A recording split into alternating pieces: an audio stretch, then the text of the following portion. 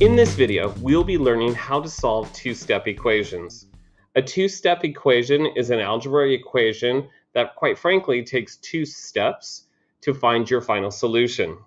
In our first example, we have 7x plus 3 equals 38.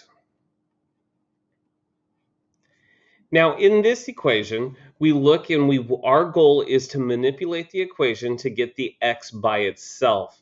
And so we look at anything that is attached to the x and we want to mathematically move it over to the right-hand side.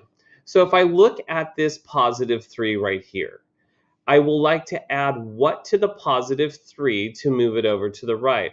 I'm going to take its inverse operation. And so the inverse operation is a negative 3. So I'm going to move the negative 3, and what I do on one side of the equation or the left side of the equation, I need to do to the right side of the equation. So a positive 3 minus 3 is 0. And then 38 minus 3 would be 35. I'm going to go ahead and bring down my 7x. Now I have 7x equals 35. The x is still not by itself, so I need to see how is the 7 attached. Well, the 7 is attached by 7 times x. And with the 7 times x, the inverse operation is division. So I'm going to divide both sides by 7. Right there. Now 7 divided by 7 is 1, which leaves me x by itself with 1x equals, and then I look at 35 divided by 7 is 5. Now the main thing that I want to look for is how do I check my work?